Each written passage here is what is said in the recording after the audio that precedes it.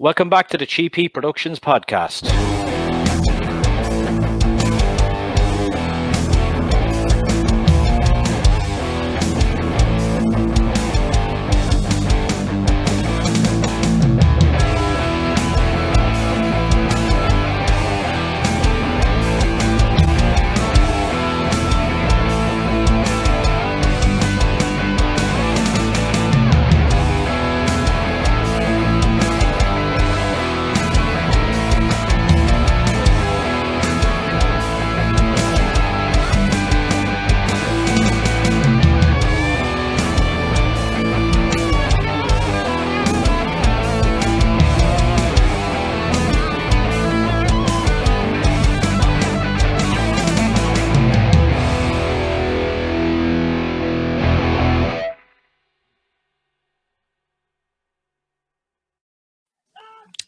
Okay, welcome back to the podcast. And today on the show, I've got a great guest, a man whose views I respect highly. You probably know him from various podcasts online, and he's been on Arsenal Fan TV a few times as well. Kenny Ken, how are you today, sir?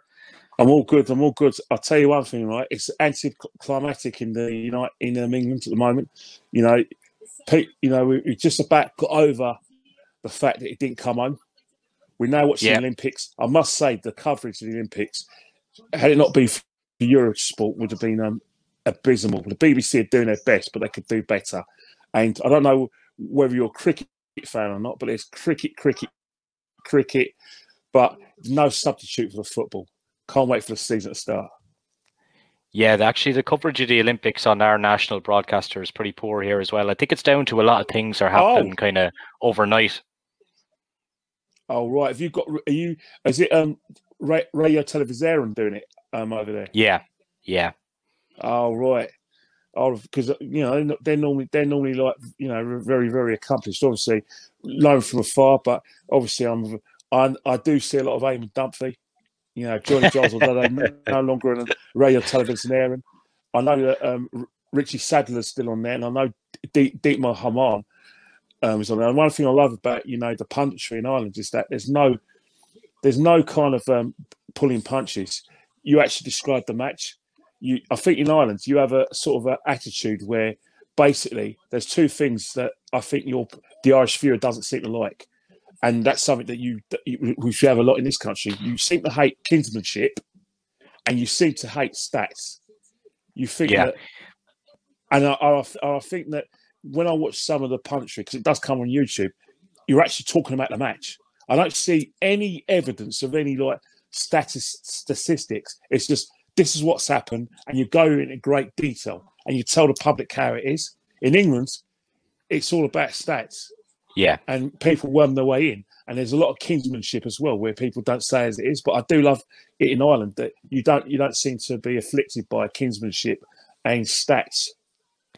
Yeah, they kind of say it as it is over here. Now, unfortunately, Eamon Dunphy isn't on the television anymore, but he was infamous over here for some of the stuff he said. Like, he got in a lot of trouble over here.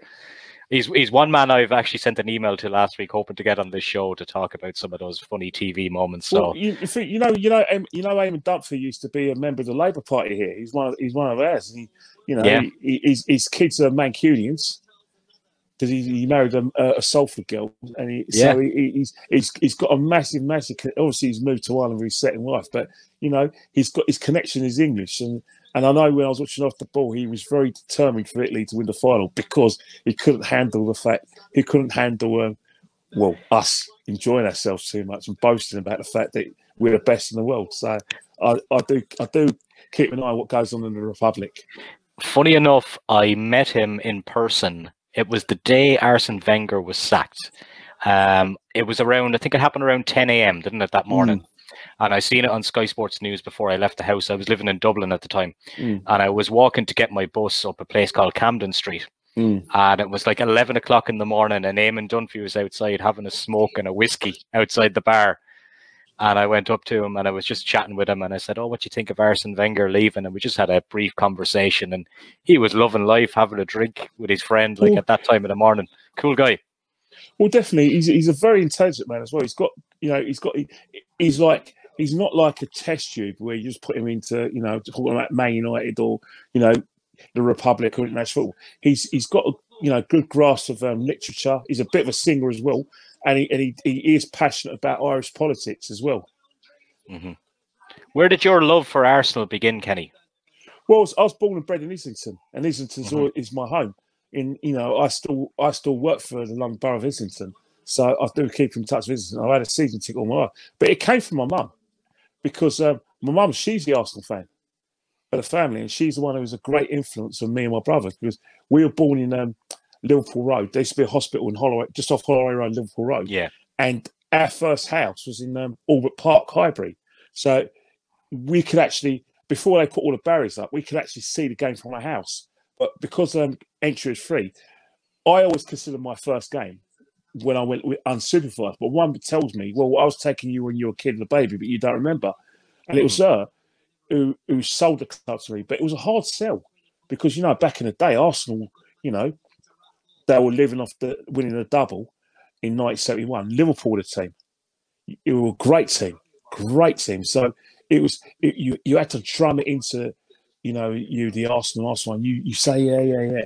And I think the first time I really got the bug for the Arsenal, and I felt gutted when we lost, was the 1980 FA Cup final. We lost to West Ham. And that's when I thought, yeah, that's it. It's in my blood. And since then, that's what it's been because, I've lived in Highbury, Crouch Hill, which is Arsenal, and then we moved to Andover Estate in Finsbury Park. And that's where I've been brought up. And my next door neighbour, God bless his soul, David Head, who died, who was taken away from us last year with cardiac arrest. He was only about 58. He missed his 57th birthday. He played for Arsenal at the time. So his goalkeeper was Gary Lewin. And Gary Lewin was his goalkeeper. And, Ref von Mead was his teammate. And, Huggy White, Chris White. And so they had all those players. And Paul Vasson was in that youth team as well. But obviously he got an injury. And, after Arsenal, he didn't give up. He gave up, but he was still playing for the Arsenal Vets. So he was a massive influence as me in terms of not just Arsenal, but life and football. So you couldn't be anything else. I know some people try to tempt me a few times to Tottenham. I thought, no thanks. And I realised I hated Spurs as well. In 1982 when they were playing QPR. I realised I wanted QPR to win. So I'm 10 years old. And I realised how much I hate the football club, how much I hate term. But the first time I went unsupervised without Dave is 1984. December 1984, 7th December. Arsenal playing Watford 1-1. Tommy Caton was the centre half. Your boy, Mr. O'Leary, born in Stoke Newington, but brought up in Dublin. I'm sure he was an accident birth, but he's a Londoner. But he won't be. He does know it for him. And then you had Viv Anderson at right back. You had Kenny Sampson, the captain. Then you had Stuart Robson in midfield. Paul Davis, Ian Allinson, who put us 1-0 up off a sword from a rebound, and then Les Taylor, the Geordie from South Hughes, E-class Watford. But that's when Johnny Barnes was playing, and Luther Bislett came back from AC Milan because he was there for a year. So. It was always a situation where that's what got me going. And then our next home game was the North London derby, which we lost when Garth Crooks scored. Mark Falco scored the winner. So after that, it was Arsenal, and then obviously went to primary school where there was a massive Arsenal contingent, where there's a few Liverpool fans, a few Spurs, and the Catholic schools in North London. You know the nationalities, don't you? Yeah, Spanish. Italian and Irish, and even though they had broad Cockney accents, they were considered Irish, and they would fight if you call them England. They hated the English. I don't know why, but this was like Thompson Park, Finsbury Park, and then I went to secondary school in Archway, St Aloysius. Again, same Italian, Spanish, Irish, and a few Portuguese, and the Italian boys were the people to be. So the Spanish guys wanted to be Italian because they thought that it was cool to be Italian. Like back when you were in school in England, if you're African, we thought it was more cool to be West Indian because they had the British surnames. And our you know, you can pronounce their names, their surnames, and they seem a bit cool anyway. You know, the accent, you know, and I suppose they got the girls as well. But it's one of those things when you go in secondary school in the 1980s, it was always Arsenal. You know, we're going away games. Andover Estate, where I'm from, it's Arsenal. It's Arsenal, Arsenal, Arsenal. Like, obviously, we don't talk about it, but people who do other things to show their support, and we'll leave it at that. All of them centre around Andover Estate and 6 acres. All the big top boys, Andover Estate, 6 acres. People will tell you, if you came to London right now, they'll say, go to the Gunners pub, go to the Eaglet, go to like a Tollington. No, the Arsenal pubs were the Moray on Durham Road, and then round the corner at Frontal Road was the Duke, where all the Arsenal boys, because we all came from Andover Estate. Obviously, you had people from the south, but it was always Andover Estate, Arsenal, where we organised away games, right? Yeah. Obviously, where they still organise away trips all over the country, and obviously home games as well. But you know, it was you had to be Arsenal. There was a few Spurs fans, you know, tricking the back because you know, you got Spurs fans in your family, and on Andover Estate there was your Spurs family, but it was Arsenal. Like 1980, we get to the cup final. Every house, Arsenal. Not 79 before, Arsenal. And it's whenever there's a cup final, everyone just stops. And they got all their colours in the windows on Andover Estate. You couldn't be anything but Arsenal. It was like what you had to be Arsenal. You had to be. Like, for instance, you know, Andover Estate used to have like you know when you used to have like these radio stations, you know, like Radio Caroline, they're legal. Well, yeah, they used to do all the Arsenal reports up there as well. So that's how I started my Arsenal journey, and obviously.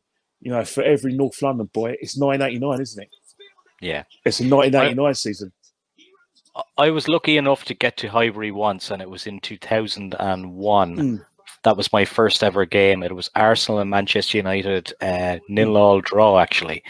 Since then, Kenny, I've been to 7 Arsenal games, including the League Cup final a few years ago against Man City, where we got trashed in one of our worst performances ever. I probably met you there. I was in the away end. That was made it even worse. Oh right, I was in the Man City end. Mind you, that you know, Irish and Manchester. You know, maybe you had a few that you know big contingent in Manchester. I can understand it, but I was with a City fan. Oh, fair enough. Yeah, because it was the only tickets we could get. I'm sure he's pleasant to you. And yeah, he was. Didn't make you feel too bad. Yeah, so Kenny, I've been to 7 games and we've won none of them, so I've decided I might not go for a while. You know what's happened is that you had my experience that I used to have in the 80s. Yeah. So when I was in the 80s, in 1979, if you talk about Alan Sunderland getting that goal in the 90th minute, well, we didn't win anything for 8 years. We didn't even get to a final.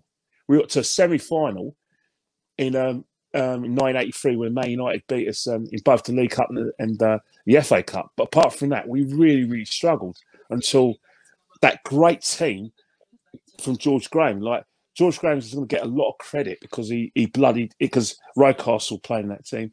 You know, he had players like Martin Hayes, you know, Tony Adams, you know, come through. Paul Merson was also he wasn't starting, he didn't come through, but you had that kind of fulcrum there where they built from the youth side, and then you had Michael Thomas coming through as well. But it was actually Terry Neal and Don Howe who set those foundations, because you know it was their youth setup, especially Don Howe's, which you know Don Howe gave David Rocastle his debut the season before.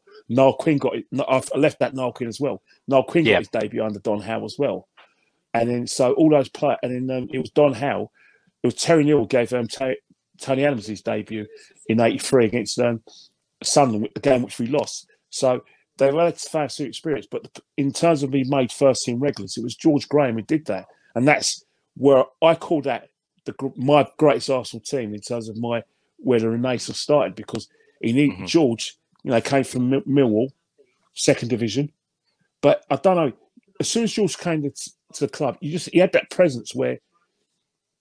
It wasn't the fact he was Mr. Arsenal, but he had this attitude that his first words he said that endeared me to him, I was 14, was, I want to reawaken the sleeping giant. And then when he said that, I genuinely believed that we could challenge, because that season we went on a 20 game unbeaten run where we, you know, where we won at Goodison Park, won some really good games, and it gave us that feeling where, you know what, we could do something. And we actually were leading the league table up until January. Then we kind of fell away, and Everton and Liverpool took over. But blooding those youngsters, winning the league, Littlewell's Cup, beating Liverpool. Remember when Rushy scores, Liverpool never lost? Well, they did that day, and that's where it all started. And I when you talk about the Wenger years and our great times, August '86, the first game against Man United, which was 1-0, Tynick scored. That is where, when Arsenal, for me, started becoming a club that be feared, a big club. That day, I saw it that day. Oh, I don't know what happened there. No. I don't know. I think can you hear me now? Yeah, I can hear you fine. It just cut off and then came back. I know. So yeah, but what I'm trying to say is that when you talk about Arsenal Renaissance, George Graham, in terms of making those team guys regulars, that set the foundations for you know, the 1989, you know, like miracle. Although it shouldn't be a miracle because we're leading the league all season, but a miracle. I didn't go to the game. Yeah. Loads of people say they were there, but I didn't go. So I could just say that. Me and you kind of come from different eras, because my first time I remember really getting into football, I was 9 at the time. So it was 1997. That was when we won the double in 98. So it was kind of the season before that I was watching things. And from then until about 2004, like, we were the best team in the land for sure. 100%. And, you know, and what's happened is that when we went in transition, it wasn't a long transition. But if you look at the situation while we were the best, you know, Wenger didn't touch the defence. You know, he you know, players like, you know, Dixon, Winterburn, Adams, Bold, Keown, and obviously he inherited Ian Wright, Dennis Bergkamp, came as well. So he had that fulcrum and also what he did is that he recognised that, you know, the French leagues at the time, players who came from the French league could adapt to English football, because he was getting players who were physically big. So if you look at the prototype of player when Arsenal were at their best, it was basically, we're a team of all seasons. It wasn't it was tiki-taka, but you had players who could mix it, play the ball long. If teams wanted to kick us off the park, you couldn't do that, because all our players, big, physically strong, and they could mix it. And you had players like Adams who said, right, it's a battle today, let's have it. And even if you look at Dennis Bergkamp, 6 foot, he was a big lad as well, so he could have it. And Pires, he had to learn the hard way that you had to be able to mix it inside Overmars, because that's how you play in England, and that's where Wenger got it right. And I think that there's no doubt that Man United feared us. They feared us and respected us, but it was fear. You know, they knew they couldn't compete with us in '98 because of the physical type, and they had to devise tactics, i.e., try to kick us off the park to match us physically and a kind of prototype player. So those are great Wenger years. You can't deny that. You know, albeit foundations for George, but it was the mentality and the fact that, you know, he had the French market to himself, and plus, you know, he was ahead of we were ahead of our times in football we played. You know what I mean? I think that's when we were really, because Arsene Wenger's not a coach. He's not a coach. That's not an insult to him. He's like Bob Paisley and managers in the 80s, where, you know, I'm sure you hear a lot of Graham Souness, where Graham Souness used to say that, and John Barnes is a proponent of that as well. They didn't train you at Liverpool. They bought you where you've had about 3 or 4 years experience, where you know how to play football. So you've got to work it out yourself in training, and you've got to work yourself out in a match. You know, experienced players know how to get themselves out of situations. Experienced players are managers on the field.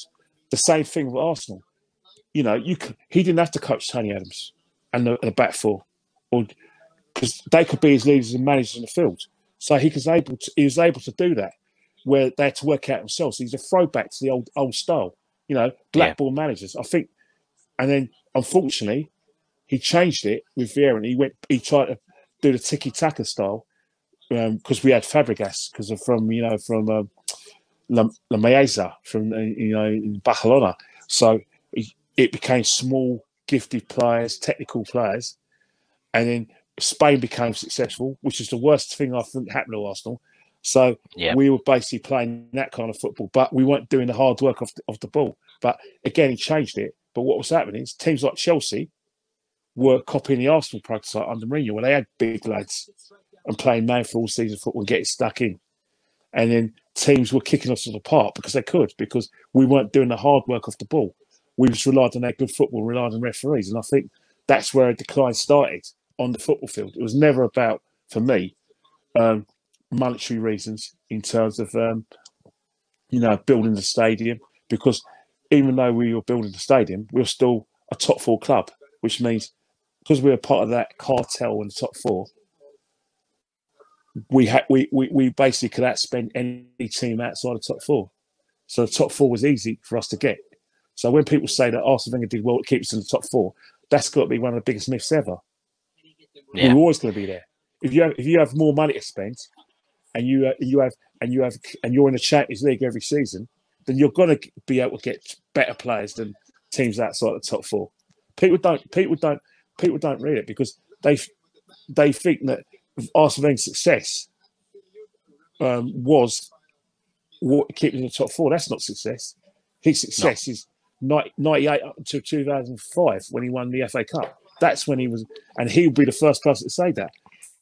A proud man like Arsene Wenger surely wouldn't use getting the top four as a success. That's not the Arsene Wenger I know.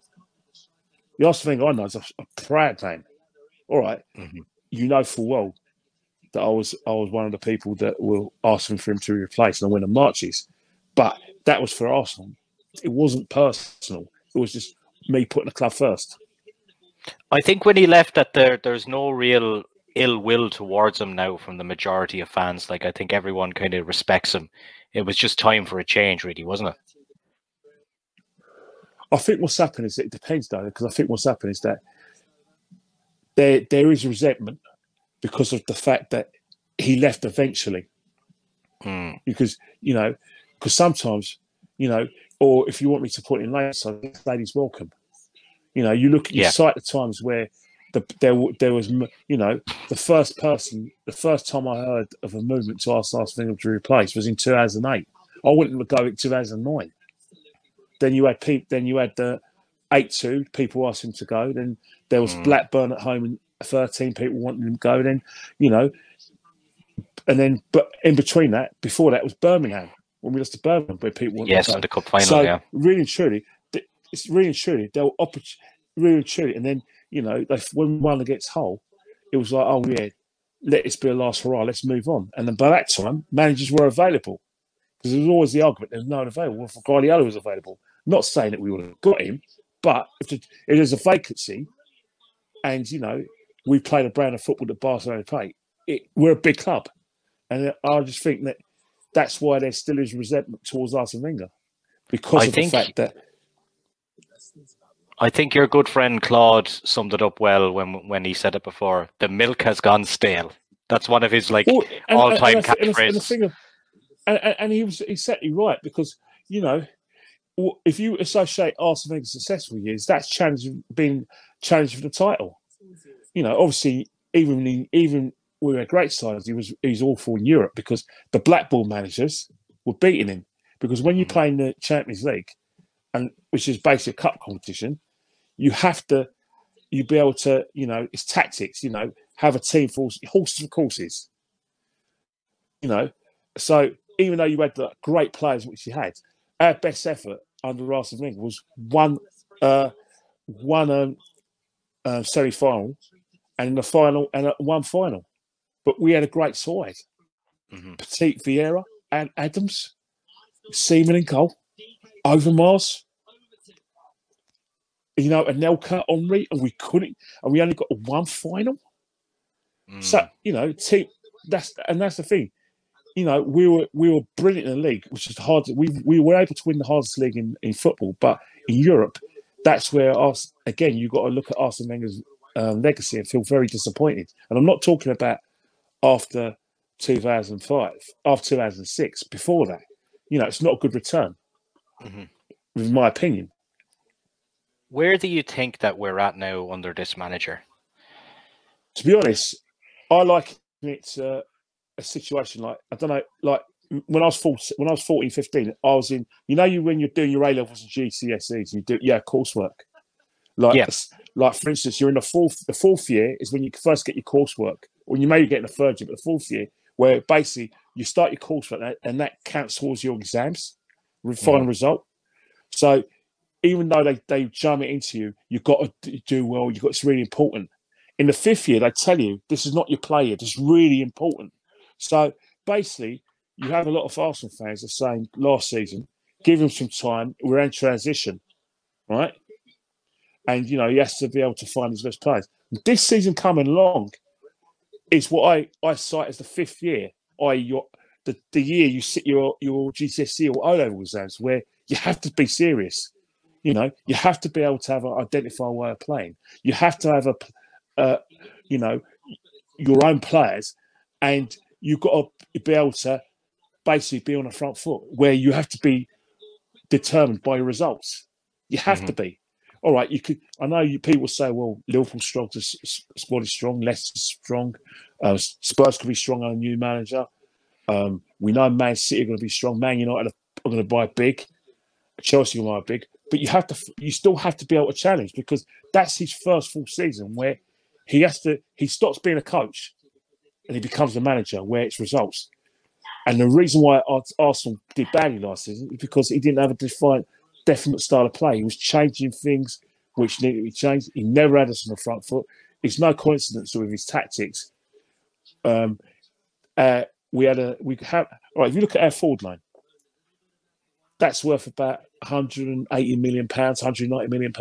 You try and tell me that forward line is enough to scare the teams in the Premiership? Yet, of course it is. We were the lowest goal scorers. Why are we lowest goal scorers? Players lose form, fair enough. Managers' tactics, 90% of the time. He's too negative. Yeah, he concentrates too much on making us difficult to beat, making us do the hard yards off the ball. But hang on here. Just if you've got a group of players, you play to their strengths. Because when you play to a team's strengths, you win more matches, score more goals, and get better results. Yes, you will lose the 6-pointers against Man City and Man United, but who did we lose to last season? Who didn't we lose to? Where? But all right, you look at the teams we normally lose to. Liverpool, we didn't lose to Liverpool. We normally lose to Man City. We lost to them. Leicester normally gives us a hiding as well. But Wolves home and away, Aston Villa home and away, Burnley at home. We seem to be better in the bigger games, kind of like our FA Cup run the season before, I guess. Well, yeah, because simply in the bigger games, that's when if you look at the bigger games is like a cup match, horses for courses. You basically have definite tactics. You basically say, right, you're stopping teams from playing. You're stopping the opposition's goal threat. You know what I mean? And so in a cup game, when you're playing a team like Man City, Liverpool, you're pressing them, and then you're hitting them in a counter attack. But you have a plan. So, for instance, if you look in cup games, the best team doesn't always win, but the team that is clinical and basically has a definite style of play and tactics in order to thwart the opposition's strengths, win those games. Well, if you translate into league games, Man United at home, Man United away, that was typical, where we managed to impose ourselves at Man United and managed to get an extra man in midfield and then use our pace in the counter attack, and that's how we beat them. But we weren't playing like that all the time against teams that you should be beating. You should be on the front foot. You shouldn't be lopsided and putting people around holes. And I think that's why Arteta's got to struggle. But one thing we'll say, fans are going to be worried about the players we're getting in, but they need to realise that every football club, especially Arsenal, have to use every minute, every hour, and every day of the transfer window. The motto for Arsenal fans: the transfer window ends on the 31st of August. which means we are going to have a situation where we are going to buy players after the Brentford game and after the Chelsea game, and we may have a few knock-on effect and poor results. But we're going to, the players we want to leave and the players we want to come in, they're not going to just give us a free ride to clubs. They're going to exhaust every penny out, and that's why you need time. I'm going to give you 3 opinions I have about Arsenal, and I want to see if you agree with them or not. I just got to shoot the three of them at you, right? Bernd Leno is not as good as he thinks he is. Aubameyang deserves a second chance, and Callum Chambers is our best right back. But Leno is not a top number 1. He would be a good number 2, but as a number 1, he's not in a class of Edison or Alisson. It's no surprise to me that we're looking at players like Onana, and we're looking at players like Johnston and Ramsdale, who are young up and coming keepers. All right, they struggled, but I'm not sure it's funny, right? If you're playing for Sheffield United and West Bromwich Albion, then you're going to let in them more goals than an Arsenal goalkeeper, and you're going to be involved in situations where you may have made the odd mistake. But the reason why you're going to make the odd mistake because constant pressure, where you're when you're defending for most of the time, or you're a keeper where you're having shot after shot, cross coming in after cross coming in, and set pieces to deal with, free kicks or corner routines. Of course, you're going to be under pressure, but they're England goalkeepers. And because they're England goalkeepers and young, then Arsenal going to look another way. Leno, didn't get a game in Euros. He probably is going to look at the next man as a Flick. And Flick's probably said, "Look, mate, if you want to challenge for my number 1, you need to be playing the Champions League and top class football." So it's a career choice for Leno. Aubameyang, the biggest elephant in the room of Aubameyang is that we need a top class centre forward who could do all the disciplines, play with their back to goal, hold the ball up, play on the shoulder, and score goals and run the channels. Now, Aubameyang can't do all of them. And his best position for me is on the left-hand side. But as long as Mick Arteta is our manager and he's playing that style of play, then Aubameyang, you might as well not have Aubameyang here because you're not going to get best out of Aubameyang. Another thing as well is that, you obviously, because of what he's done, you've got to give him a second chance. You've got to. Yeah. But moving forward, in terms of if you're in a situation where you've got to balance the books up and there's still clubs, out there who's going to pay, £50 million, you have to consider it. Look at his age and think, well, we're a business. You've got to decide, have we got the best out of them? History says at the moment we have got the best out of Pierre, and we may not get any better. But football's all about opinions. It's all about changing them. Callum Chambers, the best right back. Well, it's not hard, is it? No. I was. We were talking off air. Harry Simi put up a poll. I was watching his podcast last night, and he said that he was surprised. He said, "Who is the best right back that we have if Bellerin goes? Is it Chambers? Is it Cedric?" And 78%, I think it was Chambers, and 22% Cedric. And he was shocked by that because he thinks Cedric is a better option than Chambers. Yeah, but long term, if you look at the shopping list we need to do, we need a shopping list. We need to get another midfielder. We need to get a number 8 or a number 10. People say, well, you've got Smith Rowe. Why get another player? Well, why not? If you're a big club, you need to get the best players available.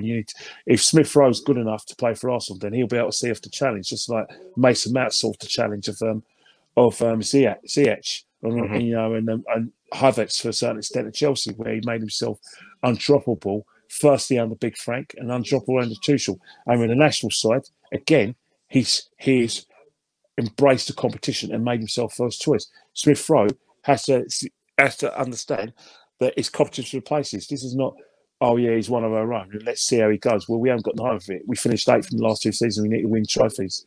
As I was saying before, Chambers, you have to have a situation where you've got to have a higher caliber of player. And let's face it, the Kroenkes have got an open goal now.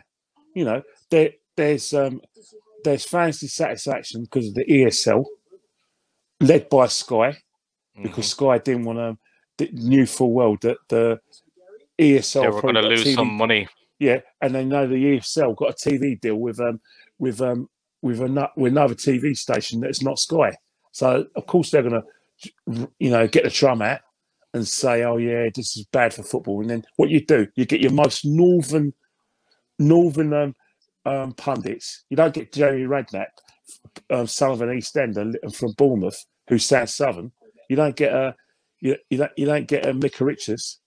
You get your most northern, the Scouser and the Manc, don't you? And then they'll say, "Oh, how working class they are," and blah blah, and it works. I mean, it was the biggest con ever. But saying that, getting back to me pointing out the Cron case, they're saying they want to listen to fans. They're saying they want to engage with fans. So lap it up, spend money. Football fans are simple souls, mate. We don't care about getting a seat on the board or having a conversation. We just want the best team available to have the best players at the Emirates and win trophies. That's all we want. Yeah. Before we wrap up, Kenny, I want to know from you what constitutes as a good season, and where do you think we'll finish and what we'll do? Well, a good season for Arsenal is if they get in the top four. That's the bare minimum. Mm-hmm. And that used to be laughed at before. Well, yeah, the reason why it wasn't like that before, for a simple reason, is that it's what we're putting eggs in one basket, and we weren't challenging. Because when you're a top four club, you have to go higher. You have to challenge. Like if you're a man, if you like Chelsea under Abramovich, when they won the league, the next step for Abramovich was to win the Champions League. Man City, now it's the Champions League's the Holy Grail. Because same with Man United, you know full well under Sir Alex, it was a Champions League. Arsene, because we won a double. Doubles went invincible. It's a Champions League. So whatever thing you settle, if you're a top four team, then you've got a challenge for the league. Spurs were a top four team. They'll talk about challenge for the title because that's the next best thing. It's not settling. And that's why we got upset with the top four under Arsene Wenger, because we were settling for the top four. And people saw it as success. That's why when people, say that, if you get a top four and but you didn't like Arsene Wenger, they're being lazy and manipulative. You know full well that when you're in a position, you want to go one better. That's logic. But some fans who see Arsene Wenger as some sort of the equivalent of Zeus or Jupiter, want to just basically they still call him the daddy. I mean, yeah. he had a book out which was basically a book of fairy tales. I mean, I think watching Ghostbusters cartoon was probably more interested in that. But it's one of those things where people will rewrite history. That's why Unai Emery is a devil incarnate, even though Arsene Wenger left us a mess, because Unai Emery was a fool guy and had that debacle in Baku, and managed to snatch the Europa League from the jaws of the Champions League. All on him. He's only been here 5 minutes. All the bad things that were Arsenal, all the poor tactics, all the situations with poor player acquisitions and player attitude, all on one man who was here for 18 months. Do me a favour, mate. Come on. Come on. It's silly, isn't it? Yeah, it is. He kind of got shafted in a way. Where are we going to finish this year, Kenny? If Arteta's our manager, we're going to finish where we finished last season. 8th again. Yeah, because I generally don't believe that he's going to get us a definite style of play, and that we're still going to be lopsided. And I think, I still think that he's rather than be a coach, rather than be a manager, he's going to be a coach. And right now, Arsenal need a manager who puts getting results above everything. This isn't an experiment. It's not a play here. I'm afraid all the people are going to ask who come on your show, and I'm not going to name them, but they've been on the show and they've said the same things to you. Give him some time, where it's a 5-year cycle, and that Rome wasn't built in a day, and you're spoiled and you're self-entitled, and they'll give you every stat available about why Mikel's done a good job. And they'll explain away the fact that we've lost about how many home games did we lose this season? 9? How many games did we lose? About 14, 15, 14 in the league? They'll explain away that because Mikel's in transition, and that they've seen that, they'll tell you the defence has improved. Well, they'll tell you that we're third best team in terms of results since Boxing Day. They'll tell you that, and they'll actually keep a straight face to tell you that. I'm sorry, but I'm talking to an Irishman who's used to aim and dump feet, Johnny Giles. You're calling it as it is as well. Calling as it is. Graham Souness, when he always comes on Radio Televisión, the first thing he says is, "You wouldn't be able to say that on Sky or in the BBC." And he says that, and I heard him do that. Johnny Giles got a gig in the Premiership. They never used him after one time because he was too blunt. I mean, the only one who's allowed to be blunt there's only two pundits allowed to be blunt: Roy Keane and Graham Souness. All the rest of them have to be inoculated or vaccinated with kinsmanship. They knew what they were getting, I think, with Roy Keane. It's about ratings, it's about website clicks, it's about videos, it's about all that stuff these days, I think. You know what? He's a Marmite character who's the most watchable. He's watchable. He's the Liam Gallagher of punditry. Liam Gallagher, if you go on his Twitter, millions of followers, follows no one. Roy Keane, Instagram, follows no one. I don't know where you Celts, but where it's a Celtish thing or not. But because of I think one is you're very eloquent speakers.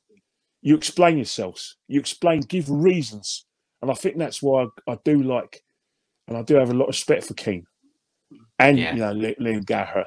Is that maybe it's I don't know.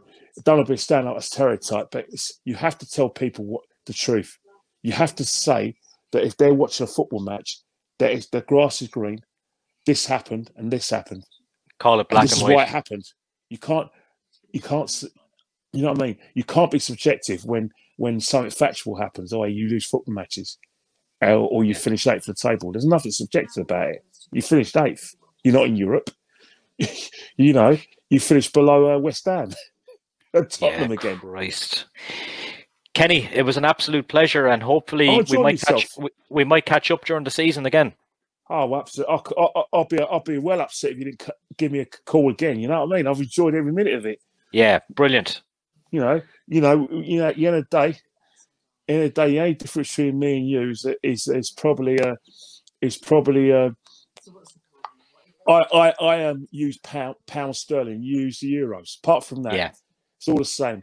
An English breakfast is the same as an Irish breakfast. It's bacon, eggs, and scrambled eggs and a bit of toast. It's only the fact that you call it Irish, we call it English. Yeah. Brilliant, Kenny. Thanks a million, man. I enjoyed myself. Speak to you soon.